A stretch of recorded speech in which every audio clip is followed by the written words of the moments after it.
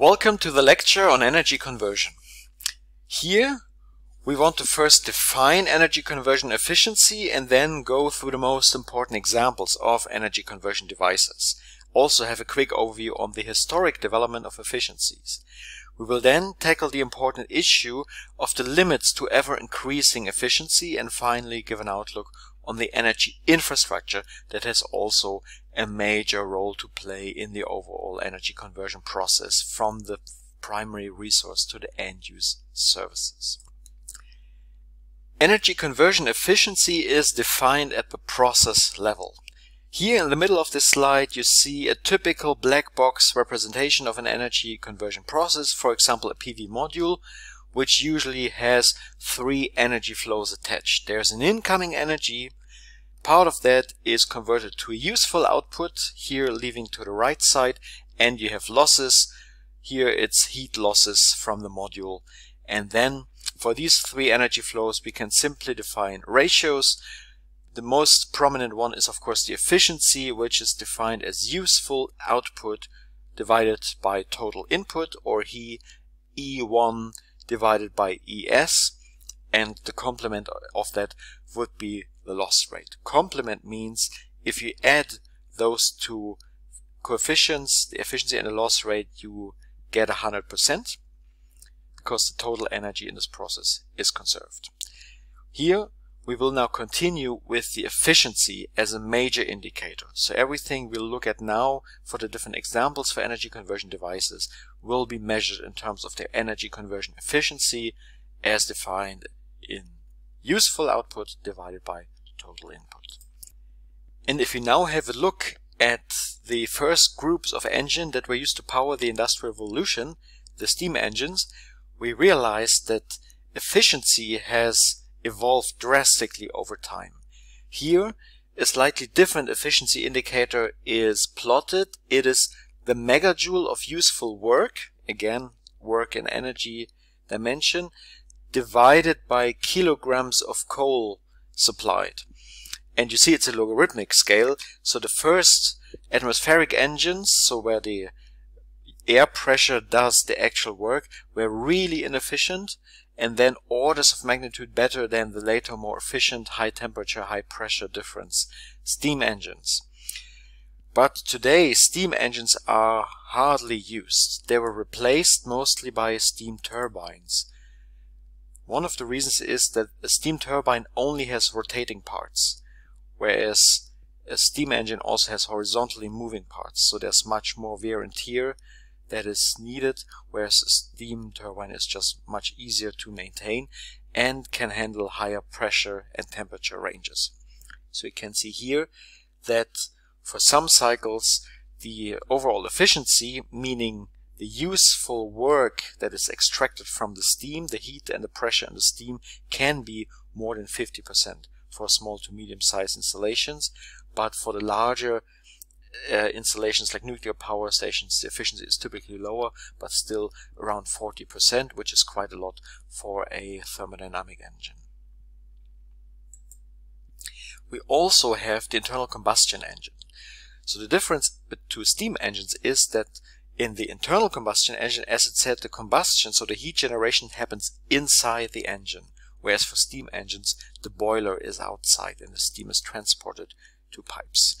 Also here we have seen a development of efficiencies over time, and modern diesel engines can have an efficiency in the range of 45%, meaning that almost half of the energy, the chemical energy in the fuel, the diesel fuel, can be converted into motion, can be brought down to the road. We have other conversion devices, most importantly electric motors, that are much more efficient.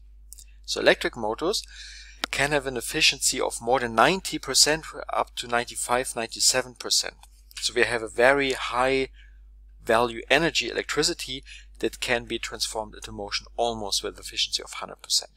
That's of course very interesting for electric vehicles. So the energy in the battery can be brought down to the wheels with almost 100% efficiency, whereas you lose 50% in the internal combustion engine.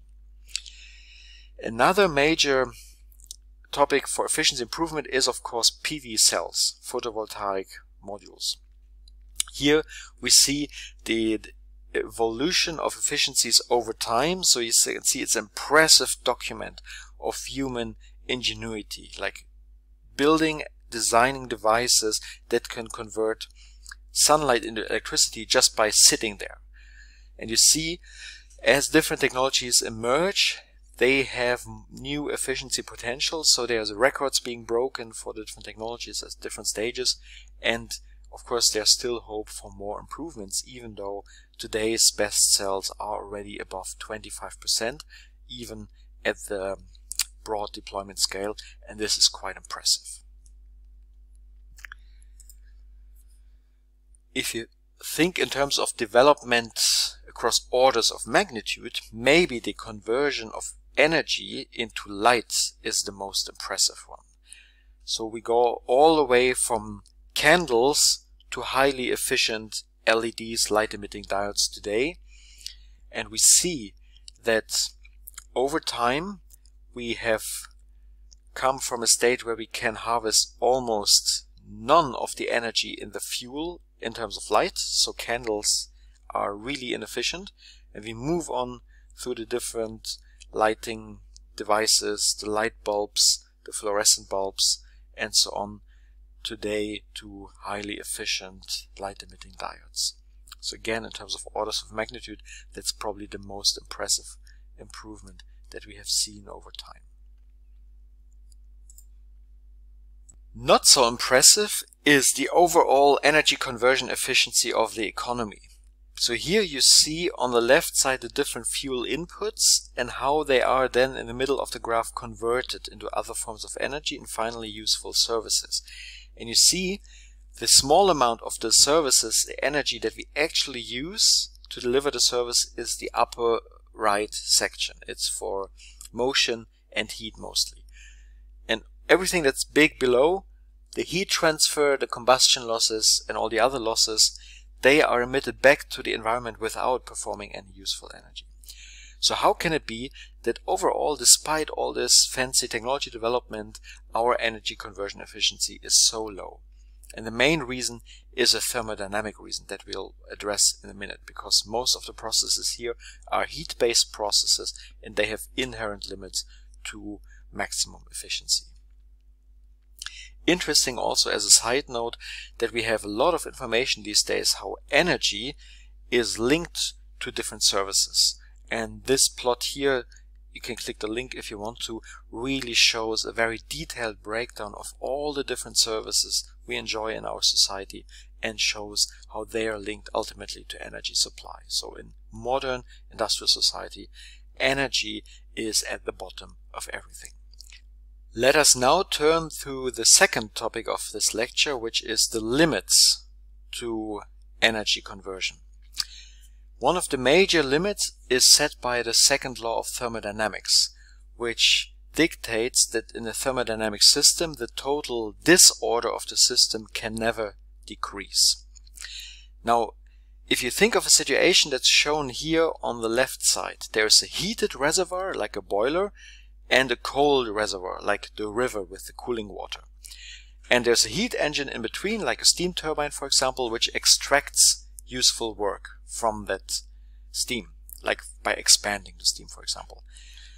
Then this heat engine turns chaotic motion, which is just another description for heat, into ordered motion, which is work, like a piston is moving or a generator is turning to produce electricity. Now the second law of thermodynamics says this is only possible to a certain extent, because we cannot fully have a disordered motion turning into an ordered motion, because then the total disorder of the system would decrease, which is not possible.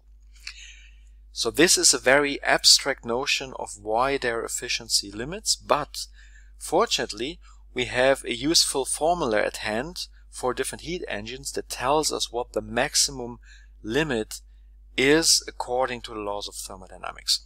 And this limit is given by the equation at the bottom here, the so-called Carnot efficiency, named after a French physicist who first discovered these very basic relationships. And it says that if you have the heat exchange at different temperatures, so you have the hot reservoir like the steam with a certain temperature and the cold reservoir like the cooling water with a certain temperature, you can calculate with this equation what the maximum efficiency is.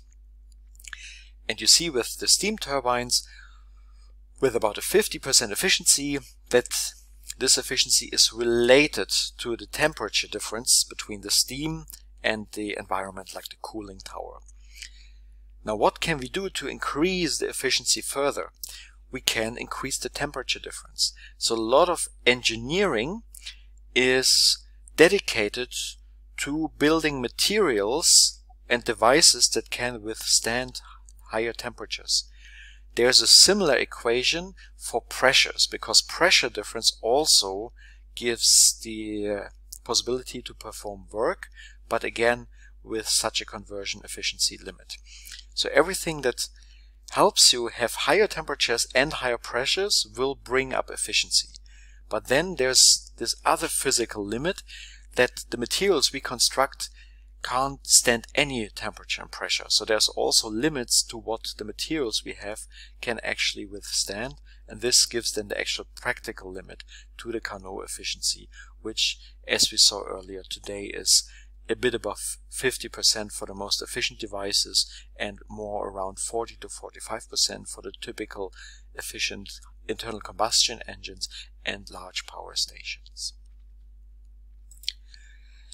Another influencing factor on efficiency and also price development is the so-called technology learning. As the industry produces more and more of the same thing, they tend to get very efficient at it, because simply you have a lot of experience on how things are done. You can scale up production, you have less failures in between, so everything is running very smoothly. And here you see the development of photovoltaic costs plotted over the cumulative production. So the total amount of things that were produced, and you see as we produce more and more, stuff gets cheaper because we simply become very good at doing it without much mistakes and very efficiently. So the question is now, how will this trend continue in the future? Will we be able to bring down costs ever more and bring up efficiency ever more, or are there limits? We don't fully know it yet for the technologies that are still developing, but we can see how things worked in history for other technologies. And here is an example from steel making. Steel making is a very energy intensive process. So on the left side you see that over time the efficiency for making 1 ton of steel decreased but saturated at certain levels recently. There was always a strong incentive to decrease energy consumption because energy is a major cost factor for materials production. So the incentive has always been there, even without the climate crisis or any other energy issue. It was always a cost factor. But we see empirically, as technologies are mature, the energy savings potential at some point will be utilized, will be seized, and then energy consumption stays at a certain bottom level. On the right side you see a similar plot for cement, where we also had strong improvements as technology matured and costs were decreased, but now we have a rather stable technology that will not change anymore. And we can assume that the same also will happen to, for example, PV technology at some point, that the technology will be mature, will be highly efficient, but there's very little left to gain. Another question regarding efficiency increases is of course the possible scale up. We know that large wind turbines are more efficient in general because they can harvest more wind and also go to altitudes with a very stable wind speed, but at some point again the costs will explode because we have these huge installations with very large material requirements. So we can assume that there is a limit to which we can scale wind turbines simply because at some point our materials will fail us, or these turbines will be so large that it's too costly to construct them and so on. the overall topic of to what extent can we scale up devices is very interesting, very complex. There are no simple answers to it. Engineering has shown that there are very beautiful, elegant, and also cheap solutions, but technology development has also shown that many processes mature over time, and at some point we will reach a limit, technology will be mature, and then we have to find other solutions. Another central aspect of energy conversion is the infrastructure we need to transport and to store all the energy carriers. Every year we extract billions of tons of fossil energies at different places of the planet, and we ship them across the planet and transport them. All this infrastructure itself requires a lot of energy to operate, it requires a lot of materials to be built, and it has a lot of land use and other environmental impacts. Here you see, for example, a map of the US pipeline network, both for oil and for gas, and you can see where the industrial centers are and where the production centers are. All this infrastructure needs materials, needs energy to operate, needs maintenance, so it's a major cost factor, emissions factor, potentially also geopolitical factor. For example, if a pipeline is to be built through a political very sensitive area. Globally, we have built up an impressive stock of power stations of different technologies, different ages, different energy carriers. We know a lot about supplying ourselves with the energy that we need and also adjusting our technologies to the circumstances. For example, when there's hydropower potential or when there's a lack of cooling water, we can choose technologies that work in many, many different circumstances. But as we have new challenges globally, especially the climate challenge, we need to rethink our past energy decisions and continue the transformation towards a more sustainable energy supply. And here in this power plant map for Germany, you can see actually that this transition is already ongoing. You can see that there's a lot of coal-fired power plants and also nuclear power plants, but a lot of wind and solar is coming up. So there's actually quite a diverse mix in this country right now in terms of energy and electricity generation infrastructure, and this mix is actually rapidly changing. The power stations or electricity generating station are only part of the picture. To get the electricity to where it's needed, to the consumers and households, businesses and industry, you need the transmission grid. Typically a grid has different voltage levels. This is because we have different transport distances that are suitable for different voltage levels. The higher the voltage level, the more expensive it is to transform to such a voltage level, but the higher is also the distance you can cover. So we have high voltage line to cover basic distances that span the entire countries, and we have medium to low voltage line that goes in the last kilometers from the substation to the households or other small consumers. And the actual map of the national electricity grid is shown here on the left side. You can actually see it spans the entire country and connects both the generating sites with the consumer sites, especially in the southwest where large parts of the population live. Next to the electricity grid, many countries also have a pipeline grid for oil products, for natural gas, and also sometimes for specialty chemicals like ethylene that are sent between chemical plants. The infrastructure networks, as you see them here, are not static objects. They change over time. They need to be transformed to continue to fulfill the different tasks that are given to them. One example is that as we have more renewable energy in the system, we also need to expand the grid, mainly for two reasons. The first reason is that the places where we can harvest the renewable energies are not necessarily the places where the consumers sit or live. So we need to bridge the distance between them. And the second reason is that many renewable energy forms are intermittent, so they're only available at certain times, often with random variations. So we need a certain area to average out the fluctuation, or we need the connections to neighboring countries to link to their fluctuating system to also get some balancing potential there. So these are two reasons why we need to expand the grid in most situations once we have a transition to renewable energy. Finally, an example of an even more extreme energy infrastructure project, the so-called Desertec project.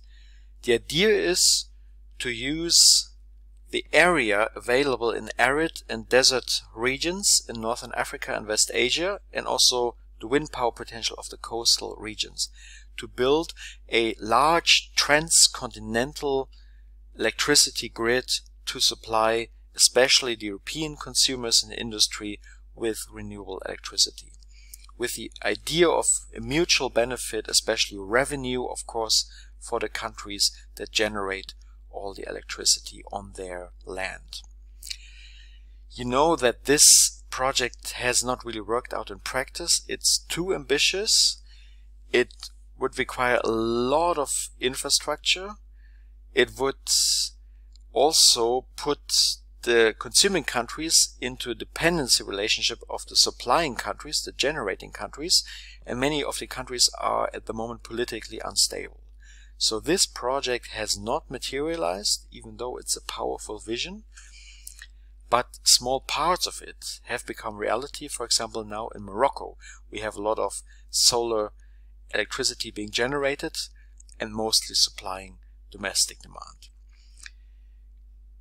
The question at which scale we should integrate grids remains an open one. There's many different movements, all from being locally self-sufficient in terms of energy supply, which is possible but also very expensive, to such huge transcontinental projects, but that also carry their own risks and costs that need to be factored into the decision making.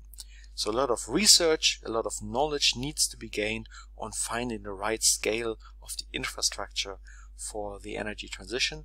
And with that comment, I would like to close this lecture. Thank you.